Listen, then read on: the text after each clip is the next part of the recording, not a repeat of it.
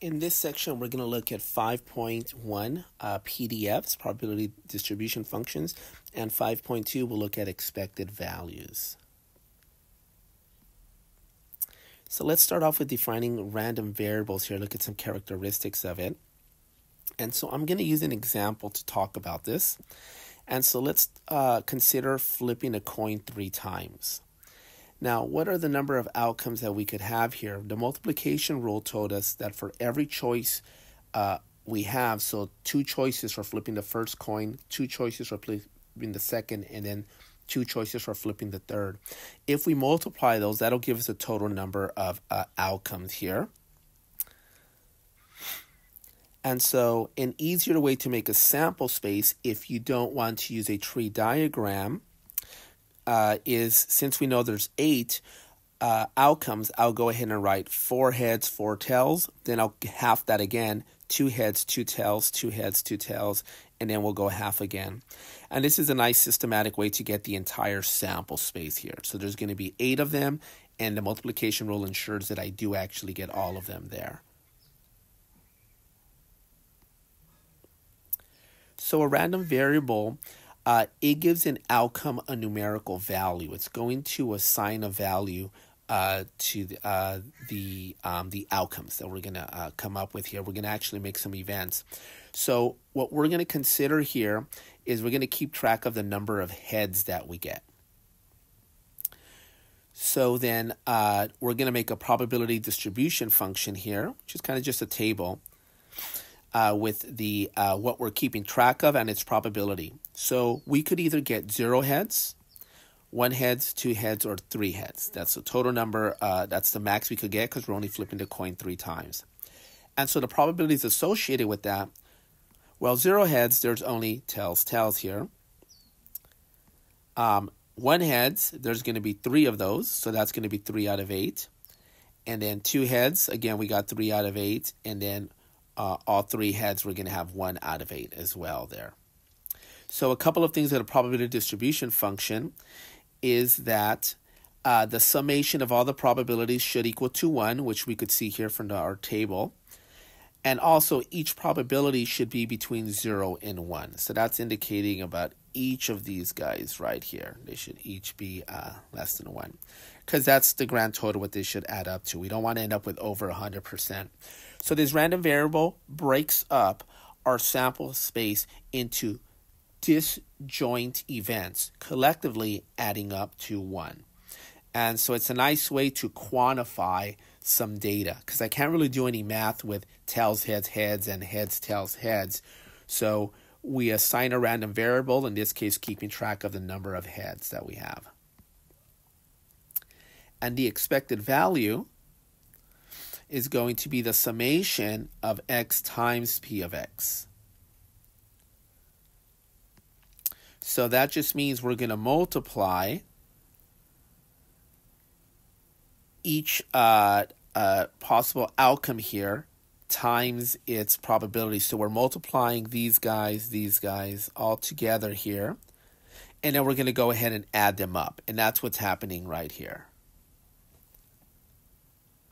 And just to be correct on our notation, we should technically have some subscripts here, subscripts of I there. But we're going to just be a little informal and just write it out like this without the subscripts. And so the expected number of heads that we would get would be 1.5. Now note, the expected value is a mean, so it's fine that it could have a decimal value.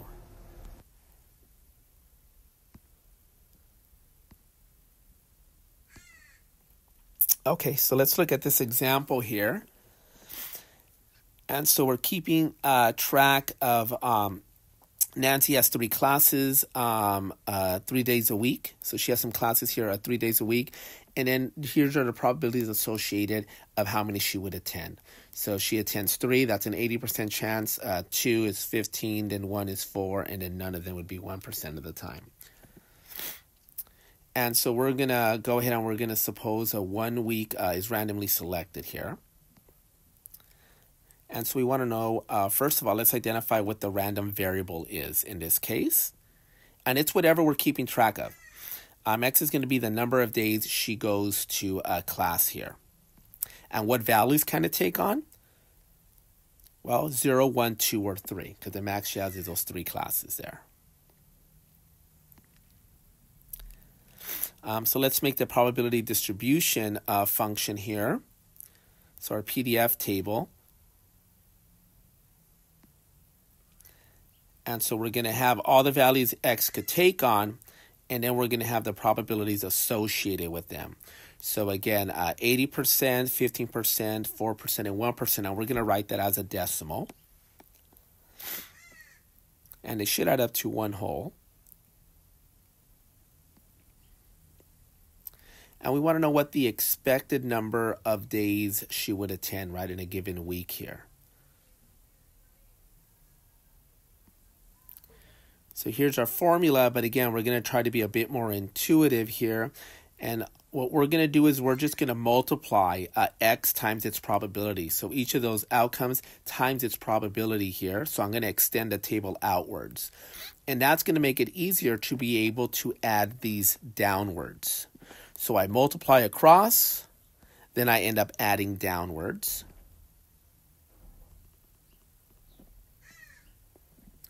And that's what the summation is. So about 2.74 days. Again, that's fine that it's a decimal because we're talking an average here, expected value. What if I wanted to find out the standard deviation? This is another characteristic of data. And so this formula is a little bit longer here. So sigma is equal to the summation. Now again, the difference between each value and the mean, and then we're going to square that times its probability. And so the expected value is mu, is the mean here. So I'm going to extend this table out. I'm going to find out what the difference is squared and multiply it by the probability here. So I'm going to get each of the data values, and I'm going to subtract 2.74, which is the mean. We're going to square it and then multiply by its probability here. Okay, so we're using this one in here, and then we're going to use the probability at the end there. And we're going to do that for all of them, so you can start seeing the pattern here.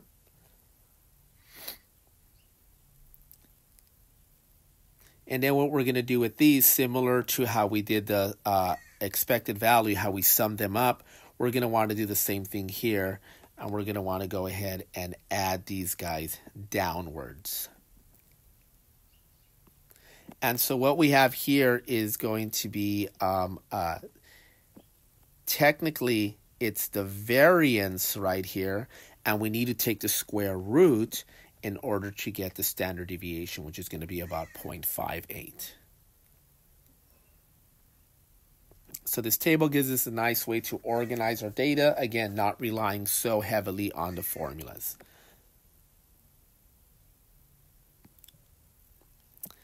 Let's calculate the expected value. Here we have a game that we're playing with a biased coin. So probability of getting heads and tails are not the same. They're going to be different here. And so kind of a simple game here. If you lose, you pay $6, and if you win, you get $10. So we're going to want to make a table here to organize this. So we're going to write wins, losses, and again, we're going to use the outcomes here and then a P of X. So using that probability distribution function set up.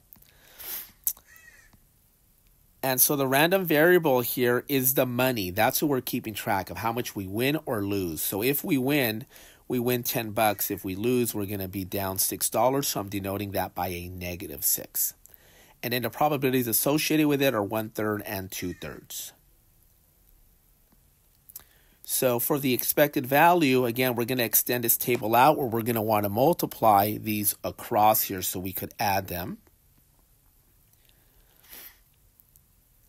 And that's going to be our expected value in this case here. So we multiply across, and then we end up adding downwards. Notice I didn't even write the formula here. We're just kind of doing it by the table. And so this is going to be about -67 cents.